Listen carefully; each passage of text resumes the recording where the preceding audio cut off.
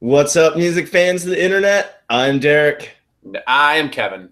and together we're last week's album. We're bringing you the only reviews with two different views. And this week we're talking about 1989 by Ryan Adams, and we're asking the big question: does Ryan Adams make Taylor Swift's 1989 worth reliving? But before we go any further, we're going to start things off like we always do, drinking a beer. Cheers, Kevin. Cheers, everyone at home.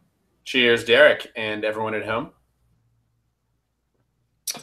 All right. So Ryan Adams is an alt-country singer-songwriter, formerly of Whiskey Town, Cardinal, and Mandy Moore Matrimony fame. This is his 15th studio album. He was really digging the Taylor Swift album while he was going through separation, divorce from the aforementioned Mandy Moore Matrimony. He kind of asked his pal Taylor Swift if she would mind if he did a track-by-track cover album of her 1989. We're going to start off by talking about what it sounds like. So, Kevin, what did you think?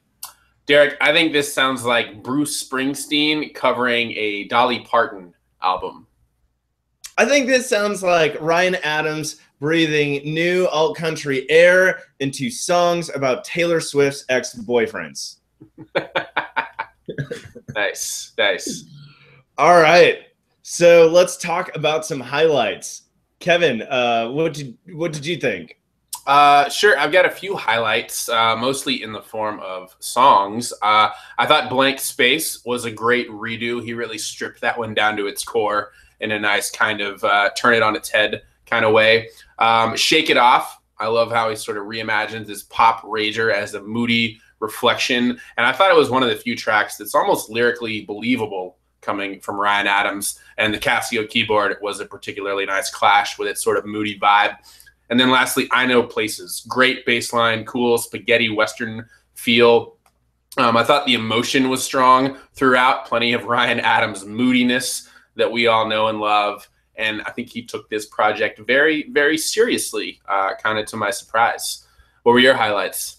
You know, the biggest highlight to me was Shake It Off, mostly because that was like the only one I recognized. Out of the Woods, I thought he did kind of break out of the Ryan Adams cocoon, if you will. This one really kind of had a cool instrumental towards the end, mesmerizing electric guitars mirrored by strings, and it definitely, to me, struck me as more of an orchestral sound than I'm accustomed to hearing from Ryan Adams. That song in particular caught my ear too because it kind of had these country vibes, which was really interesting to think about considering where Taylor Swift started. Although now she's become more of a crossover pop artist. I think he took a few of these songs in a country direction, which was really kind of interesting. All right, Yeah. So those were some highlights. Now let's talk about some lowlights. Kevin? Sure. As I mentioned earlier, he took this project very seriously, sometimes too seriously. I think sometimes he's trying too hard with the emotion, particularly on Stay and Bad Blood. Other times it just feels a little rushed. He kind of sticks to this weak formula of just turning every song into a Ryan Adams song. He doesn't really explore them or give them space to breathe. They're kind of just the same song done by him. All right, so that brings us to overall rating. And that's the big question: does Ryan Adams make Taylor Swift's 1989 worth reliving? Kevin, why don't you start us off? Kind of. I didn't need to relive the whole album in the style of Ryan Adams. I could have done with like an EP of select songs, namely, Blank Space, Shake It Off, and a few others. So yeah, overall rating, I'm going to give this one 2 out of 5, as much as it pains me. I love Ryan Adams. I just wasn't feeling this album in particular. What do you think, Derek? Those are understandable, but to answer the big question, does he make the album worth reliving? I'm going to say yes for like a few times. Conceptually, it was kind of a unique venture, even to tackle. Heck, I think it's kind of cool, Taylor Swift, to let him cover all her songs here. This one's great for diehard Ryan Adams fans.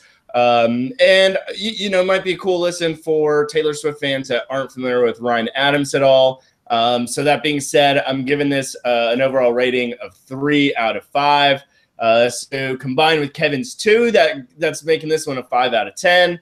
But what you shouldn't do is forget to join us next time on last week's album.